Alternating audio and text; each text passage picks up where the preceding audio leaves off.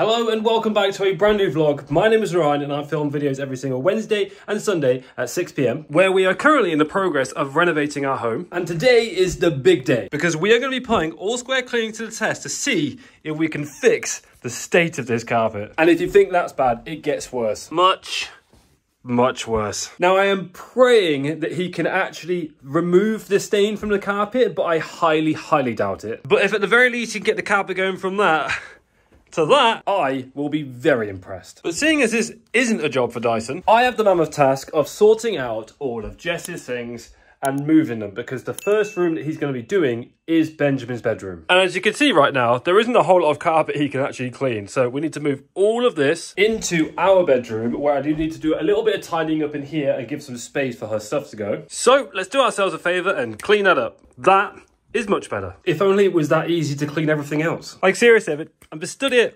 It won't go, which I guess means I have to do it. So let's roll a time lapse.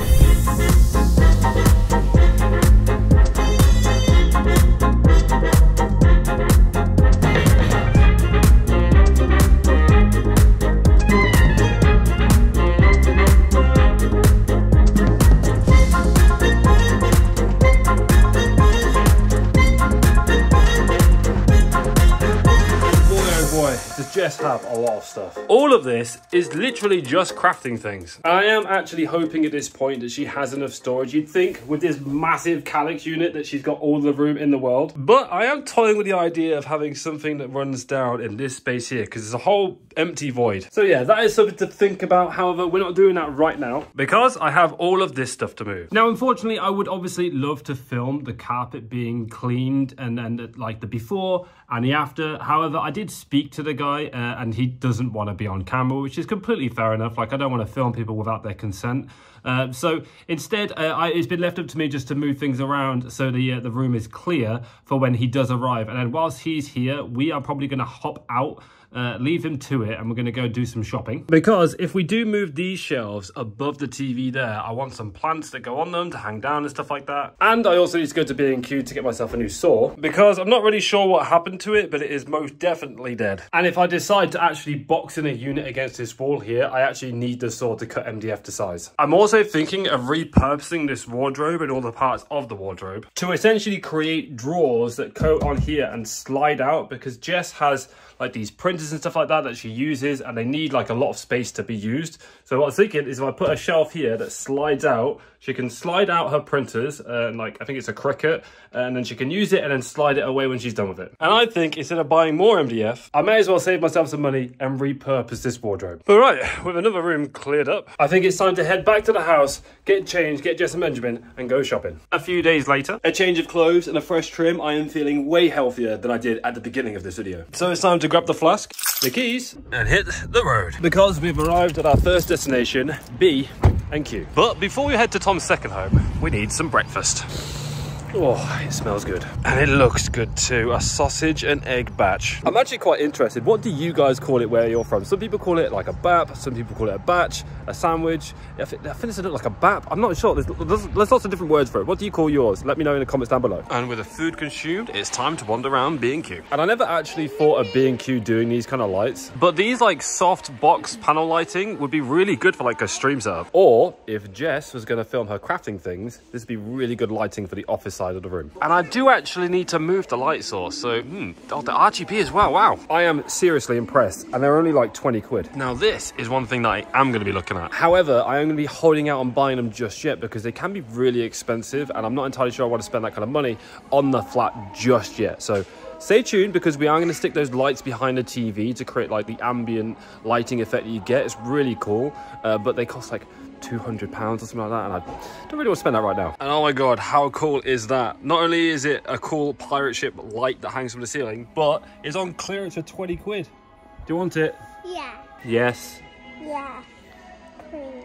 Good boy. One thing we do need to do is Benjamin's room. However, I don't know if it's got any easier over the years, but I absolutely hate putting wallpaper up. It's pain. You can get some really cool wallpaper, so maybe it's an idea for Benjamin's room. But I've begun to find things that we do actually need in the form of plantage to go on the shelves. Although there isn't much of a selection here. I think another trip to IKEA is probably needed because they have a really big plant section in that shop, but I don't think we've got time to do that today. However, this is something that we do need, a new stool for the bar. And whilst I do like these chairs, this one specifically, like it's very comfortable to sit in, unfortunately it doesn't really work for what we need, because as Jess rightly just pointed out, Jess is obviously quite small, Benjamin is smaller, and I'm quite tall. So we need chairs like this that adjust in height. However, after having ours for about 5 years, I really don't like these anymore. And I can't really see any others that adjust in height. Oh, this is exactly what I was looking for, a sliding rack. No, not a shoe rack, but this is kind of what I was thinking about putting Jess's printers and stuff on. I can't see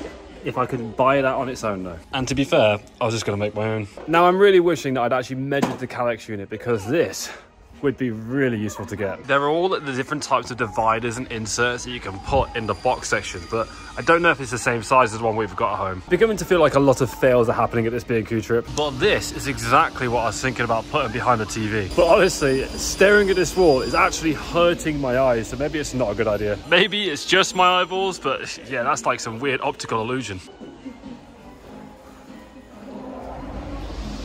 Never. We are finally taking a W. I have found something that I do need in the form of a circular saw, which is in stock. And I actually have a question for all of you gurus in the chat. What is the go-to brand to use when it comes to tools? I obviously really like DeWalt, and it seems like a very go-to thing to use, but I have seen a lot of arguments for this brand here on TikTok, so let me know. Now, I'm not quite sure what the next tool I need is actually called, but I'm fairly sure a spanner will do the trick. And with those in the trolley, I think we are just about done at B&Q for now. Next up is big old Tesco, because we need to pick up some lunch before we head back to the flat to check on how the carpet's doing. So I'm thinking some sausage rolls, pork pies, and some Scotch eggs. And oh, go on then.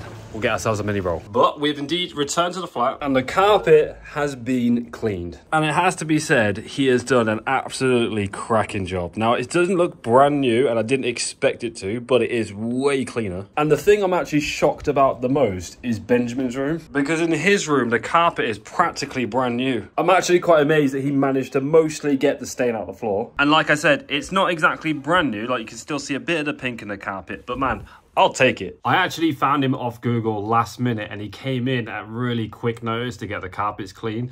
And it's actually night and day. Not only is the carpet a little bit cleaner, but it smells and feels a lot fresher in the flat, which is kind of what I was going for as well. And I think if we do intend to like paint the flat and put primer on the walls, that'll actually change everything. It will start to feel like new again. Because that is one thing about the flat that really does need sorting. Benjamin is drawn all over the walls everywhere. And like I've said many times before, we weren't actually fixated on staying here forever, so I don't actually mind the walls being all drawn on and stuff like that. But you know, I want to come back to a nice fresh place, or if I do actually end up renting this place out to somebody else, like subletting, then it would be nice for the flat to be clean and fresh for them as well. All right, let's get back to the task at hand, which is moving these shelves and putting them above the TV. However, I have had a little bit of revelation with what I want to do with this space, because one downside to like this snug is that me and Jess both have like water bottles that we take to bed with us, and obviously charge our phones and stuff like that. I leave my watch on charge, all these things.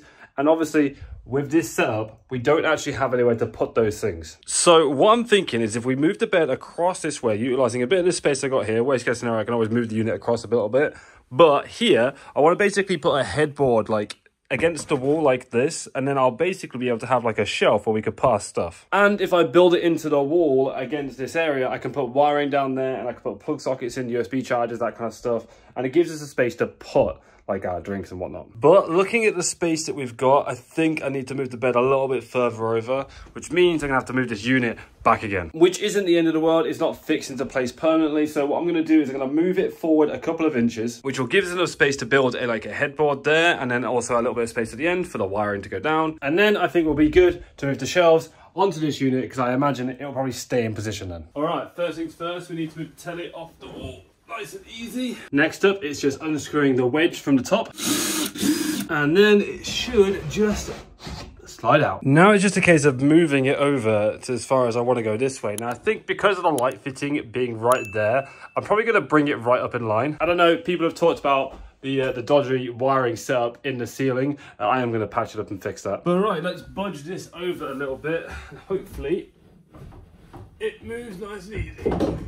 Oh my days, it's very heavy. But a bit of faffing around later, I have indeed managed to move the thing over. And it might not seem like much, but I have gained quite a bit of space at the end of the bed. Now what I think we should do is move these over. And to be honest, I think this should be fairly easy. There's a lot more screws in this than I was actually anticipating. Oh my days. There is 7 screws holding up that floating shelf. And now I'm wondering how viable it is to put that on here, because just around here, this is what I'm screwing into. A really thin piece of wood. YOLO. To be honest, I think I could probably get away with just doing like the top row screws and then getting the one aligned in the middle there.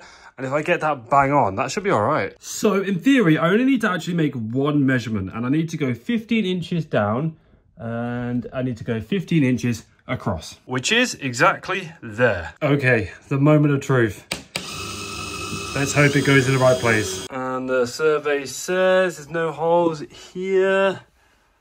I think we've nailed it, you know? And the reason we only actually needed one screw is that now it's in place and I found the center point. As long as it's level, all the screws should hit the right spots. And if they don't, my mistake. So, my theory works. I have just blindly screwed in 5 screws, and if we go round to the other side, I'm 99% positive that I have not messed it up at all. No, they are all perfectly screwed in to this little thin piece of wood. Now, what I didn't consider is whether the shelf would fit the backboard. Guess what? It doesn't. When I lined up the bracket and I put it on the side there, I was like, oh, it'll fit perfectly. I got one that side, one that side. But the shelf is bigger than the bracket. So if I just slide this thing on here, not only won't it go flush because of the spine that I've got in the middle, but it overhangs the side here and I wouldn't fit 2 up there. What a waste of time. But just as a proof of concept, I put the TV back on the wall and I've got some plants from the other room and put them on the shelves. And I think overall, if we zoom out, you know what? It would actually, if I got a smaller shelf there and another small shelf there, I think it would look all right, you know. Now, obviously, they're not the plants I'm going to be using. I'll have some ones that drape down and stuff like that. But proof of concept, it does look right. I just need to remember to measure things first. But I think on that horrifically disappointing bombshell, I'm going to wrap up today's vlog. So if you have enjoyed it, please leave a thumbs up rating. I would appreciate that. If you're new around here, feel free to subscribe. And you'll get notified when I do more idiotic things like this. But as always, guys, it's been Orion. I love you very much. Thank you very much for watching. Peace, peace, much love. Bye-bye.